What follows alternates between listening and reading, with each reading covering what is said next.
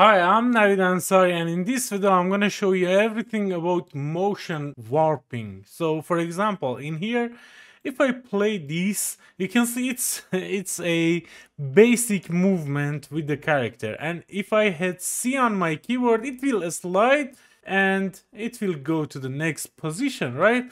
And with motion warping, we can change the position that we wanna go. So for example, in here I say 1000 unit ahead of us like this, and compile and run, and now it will go 1000 unit ahead of our character.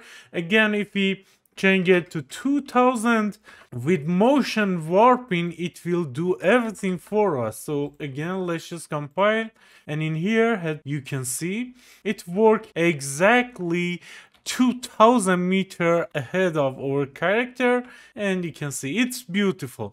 So let me show you how you can use this motion warping for whatever animation you have. So first of all, you should know that I did download this animation sequence. If you double click on it, let me open it here, and you can see this animation I did download. And if you go to asset detail, you can see I did enable root motion, right? So it has some root motion, and this root motion is important for motion warping.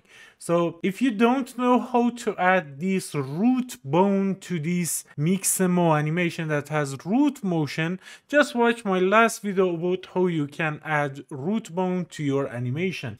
So now with this we should enable root motion, okay? So it will be in place. Play the animation in place. So now we have this animation sequence that works fine for us, right? So, and this is our character that I call it motion warp character, and if we play it, you can see it's just a simple character with T-pose. It can go left and right and look at left and right, and some simple movement, right? Nothing to it. We have this animation sequence as well. So first thing to do, you should go to edit, go to plugin, and in here search for motion warping. Okay, this motion warping right now is at experimental, but it works fine. So let's just enable it, and when you enable it, just restart Unreal Engine, and when you restart it, go to your content browser and right click on your animation sequence, because we want to use animation montages to use this slide effect. Right click on it, go to create, and create any montage. Okay, so this one I want to call it a slide montage. Okay, so if you double click on it, it will be open, and you can see it's the animation montage. It's exactly like animation sequence, but we can add some stuff to it, right? So the important thing in here to make sure that we have this root bone, not hips at the top. It should be root bone there, right? So we have this animation montage, and first thing that I'm gonna do, let's just pause this animation for now. In here, in notifiers, in here, right click, add a notify statement, and in here, click on motion warping, and it will add these two time in here and this track in here. Hold shift and click on here until it wanna get up, right? We want it to be here because we want to warp all the way in here for 100 meter, 10 meter, 20 meter, or whatever we want. Now again, hold shift and select this first one and choose the first in here that it start sliding. So in this motion warping from 1 to 2 that you can see in here, we wanted to slide for 100 meter, 2 meter, 50 meter, or whatever we want. So with this motion warping, if we click on it in details panel, we should change the root motion modifier from the none to SQ warp. Okay, and now it will tell us to choose a name. I want to change the name to a slide, And with this slide, we can tell it to a slide for 10 meter, 20 meter, 30 meter. It's just like a variable. Next, this warp point provider, just click on none. You don't need to change that.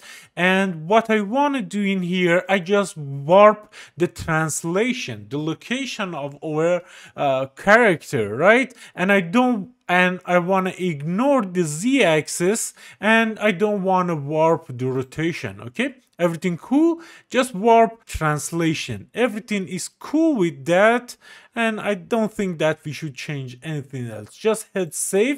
Now we have the anime montage that we want. Now in our character class in here, first thing to do, you should click on this add and search for motion warping. Okay, this motion warping, and you don't need to do anything with that. So let's just compile.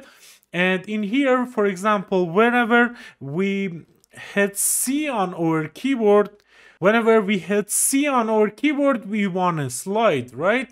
So in here, first thing to do, I want to get this motion warping and add a point to it. So let me first add it, and I will explain it. Add or update warp target. And what is this warp target? If we open up the anime montage that we just create, it will open up in this screen. And if we click on this motion warping, you can see the warp target name, and we need this name. So let's just copy it. And in here, again, in this motion warping that we get from here, if we say add or update warp target, we want to add or update warp target from location, okay? Because we need to warp through this location. We want to go to this location, right? So first of all, let's just add this execution pin to here, and it tells you warp target name. That is a slide that we just copy and paste from anime montage in here, the slide.